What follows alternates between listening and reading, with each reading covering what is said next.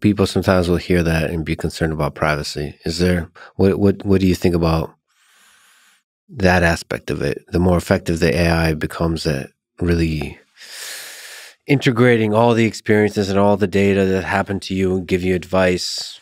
I think the right answer there is just user choice. Anything I want stricken from the record for my AI agent, I want to be able to take out. If I don't want it to remember anything, I want that too. You and I may have different opinions about where on that privacy utility trade-off for our own AI we want to be, which is totally fine.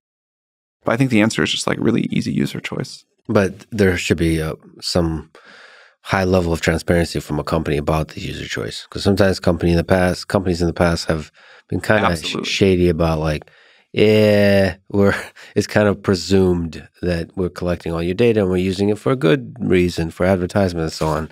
But there's not a transparency about the details of that.